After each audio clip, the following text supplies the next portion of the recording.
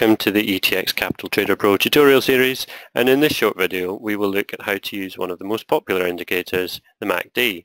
The Moving Average Convergence Divergence, or MACD, is a trend following momentum indicator which shows the relationship between two moving averages to identify changes in the market. Now, to add the MACD to our chart, we can simply select it from our indicators list, and our side panel opens up showing the various parameters that we wish to set. Now usually a MACD shows the difference between two exponential moving averages.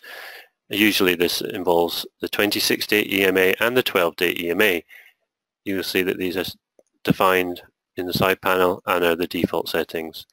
The signal line is the 9-day exponential moving average of the MACD line.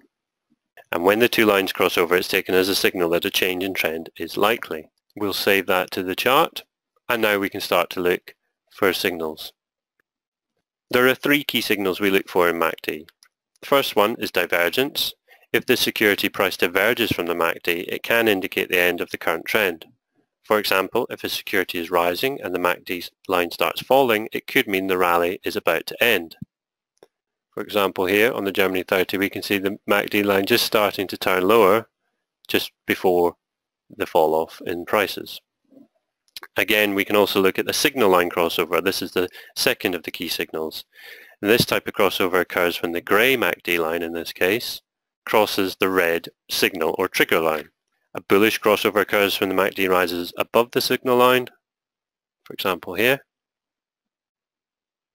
A bearish crossover occurs when the MACD turns down to cross below the signal line, for example here, just before this large sell-off.